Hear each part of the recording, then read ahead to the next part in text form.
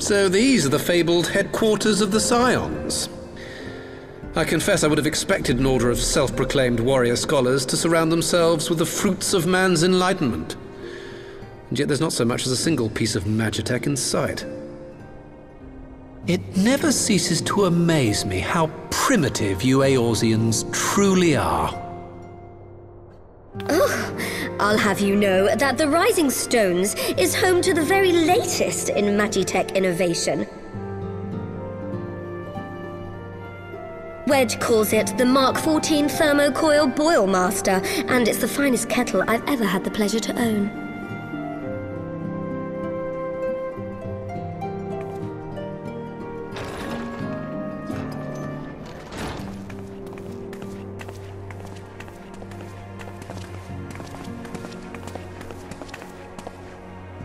We are returned. Well, Ida and I, at least. Ishtola and the others remained behind to continue their assessment of the binding magic. There didn't seem much point staying just for that, so I decided to come back with Alphino. Papalimo bought us this time. We shouldn't waste it.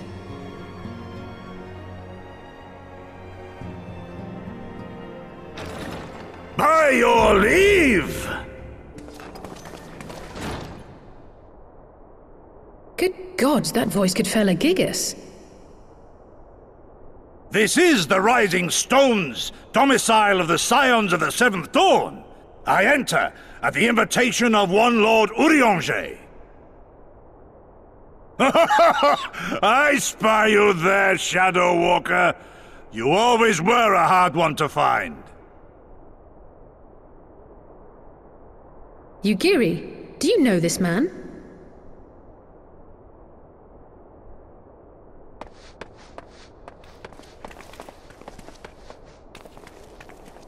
Gosetsu! Why are you come to Eorzea? In search of you, Yugiri. For days and nights did I row across the angry sea. I made port in good spirits, he barely collapsed in the street like an unfed stray I was, until Lord Urianger came to my aid. Over a most welcome meal, we spoke of the plight of Doma, and I learned of our displaced countrymen's work to resettle this blighted land. 'Twas blind fortune that I was able to locate you so swiftly. But now we must make ready to depart. Our master languishes in dire peril, and Doma calls her daughter home.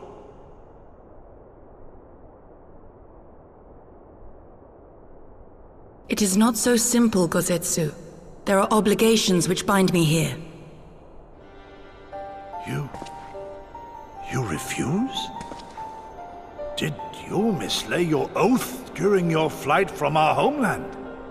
The laws of hospitality must be honored, but surely the vow to defend your master demands the greater obeisance.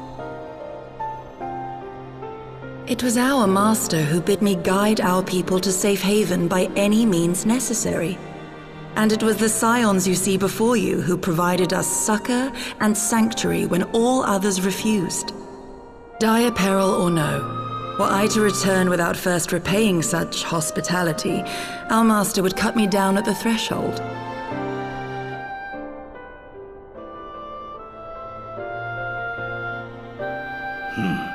Mayhap that is so. There is more. A crisis threatens all within this realm, Eorzean and Doman alike, and I go to play my part in its resolution. I will not bring shame upon our liege by abandoning my people or my duty. How very noble of you. Now, in the name of honor, kinship, and, yes, practicality, might I suggest we get this expedition underway? Or would you rather debate the finer points of duty and leave Omega to the Empire? The Empire? You, Giddy? You draw steel against the curs of Garlemald? Then why did you not say so?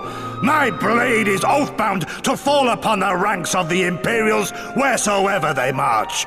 Lead on, Shadow Walker, and may the enemy tremble at our coming.